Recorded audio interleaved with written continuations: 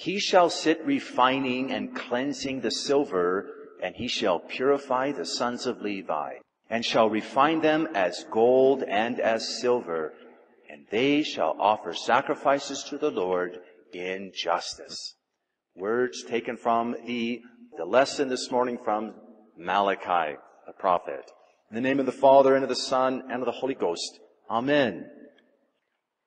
After the procession this morning, who could not be proud to be Catholic? How touching, beautiful, and edifying.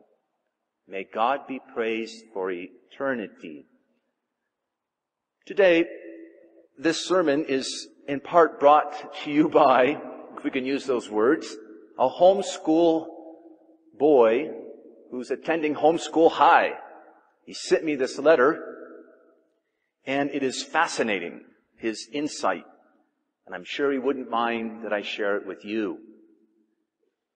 He said, it seems that the visions given to Mother Marianna are 7 main visions.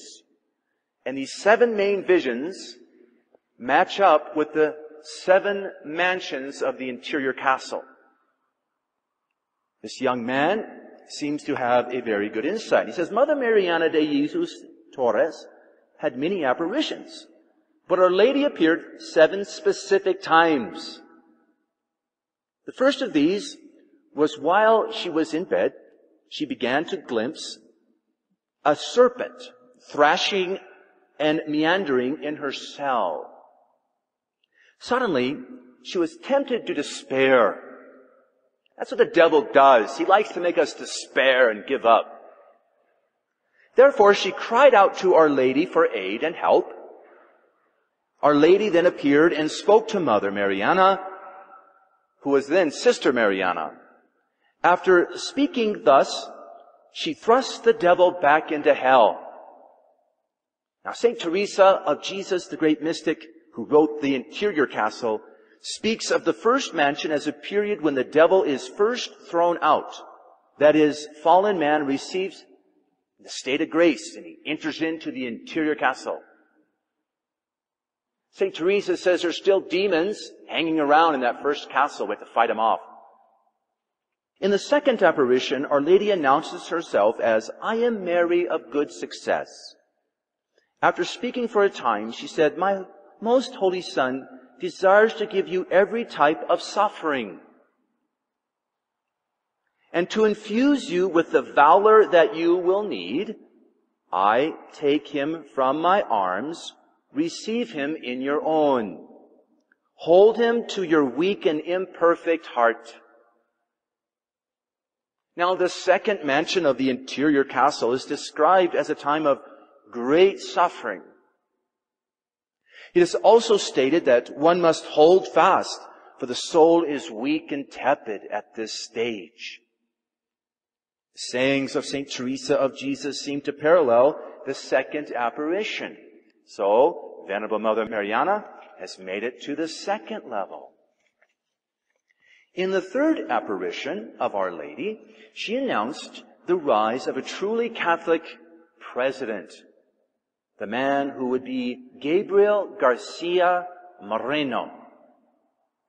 In between the third and fourth apparitions, Mother Marianna was imprisoned by the rebel nun, La Capitana, and was willing to suffer the pains of hell for 5 years in order to save La Capitana's soul. In the interior castle, we are told that the third mansion is a time of no spiritual sweetness, but of great trial. And so it seems that Mother Marianna passed through that with the third apparition. During the fourth apparition, Our Lady told, among other things, how the world would greatly assault the sacraments, that the enemy of God would steal consecrated hosts from the churches so that they might profane the Eucharistic species, and that Freemasonry, which will then be in power, will enact iniquitous laws with the aim of doing away with the sacrament. The sacrament of holy orders will be ridiculed, oppressed, and despised. That the sacrament of matrimony will be deeply profaned. These are quotes from Our Lady of Good Success, given to Mother Marianna. And now the fourth mansion then, of the interior castle, is described by St. Teresa to be a time when one is, quote unquote, assaulted by evils of the world. The fifth apparition of Our Lady was when she requested her statue to be built. Make me a statue, measure it with your rope. After this, she spoke of the infiltration of Masonry into society. What is interesting is that in between the fifth and sixth apparitions, there was a period of prayer in the convent. During this time of prayer, Mother Marianna suddenly had a supernatural ecstasy of the celestial hosts, praising Our Lady and giving due honor to her, their queen. Not a few days later, she had a vision of the fury of the devil, showing the Masonic infiltration of the church and many profanities that would assail the holy sacrifice of the Mass. This was the first time she had other visions apart from the visions of Our Lady. Now, in the fifth mansion, the fifth dwelling place of the interior castle of St. Teresa, is spoken of as a place where first comes infused contemplation. That's where the soul starts to receive infused contemplation of many things.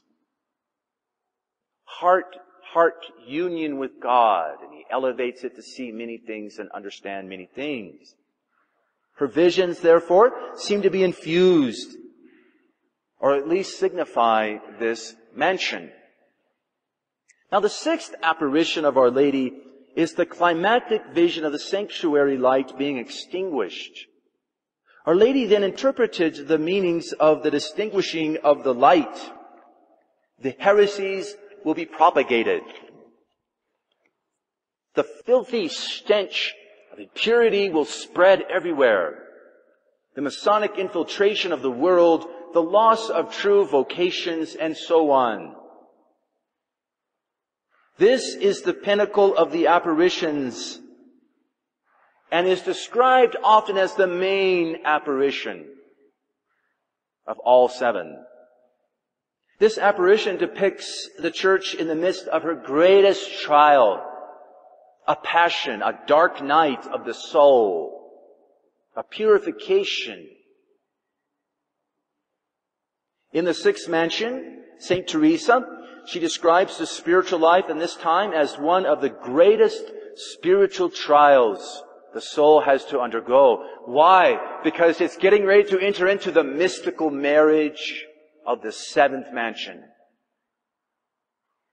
St. Teresa, in her writings on the interior castle, spends most of her time on this mansion. And finally, the seventh apparition of Our Lady is a vision of St. Michael, St. Gabriel, and St. Raphael, bearing various items such as white tunics, chalices, ciboriums, white lilies, ampullas, stoles, and quills, signifying great things that are going to happen. Our Lady then appeared and proclaimed, "The hard winter of your mortal existence has passed, and your eternal springtime begins, where the good works practiced during early life are flowers of rare beauty, exquisite perfumes of great value, because they are the price of the dolorous redemption."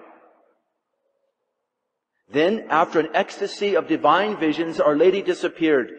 This seems to signify the final mansion, the mystical marriage, a place of joy and happiness and of reward, a place of ecstasies and raptures, a place of full and complete union with God, with Christ. Now, these seeming parallels point to a mystical parallel between the apparitions of Our Lady of Good Success and the seven mansions of the interior life as described by St. Teresa. But perhaps it's also typological of the church as a whole.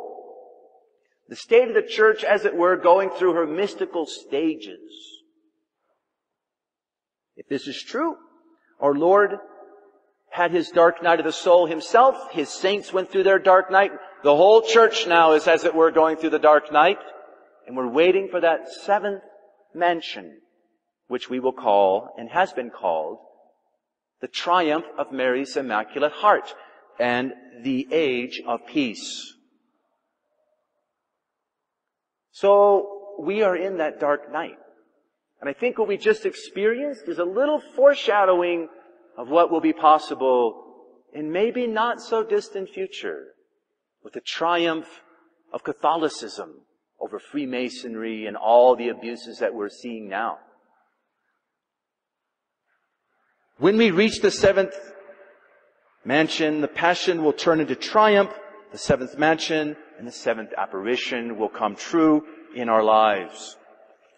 I want to, at the end of this pilgrimage, to remind you of what we talked about at the beginning of the pilgrimage.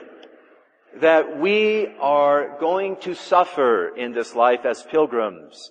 We have to merit that seventh mansion for the church. We have to undergo trials, tribulations, in order to receive the triumph. So let us not let this pilgrimage go to waste.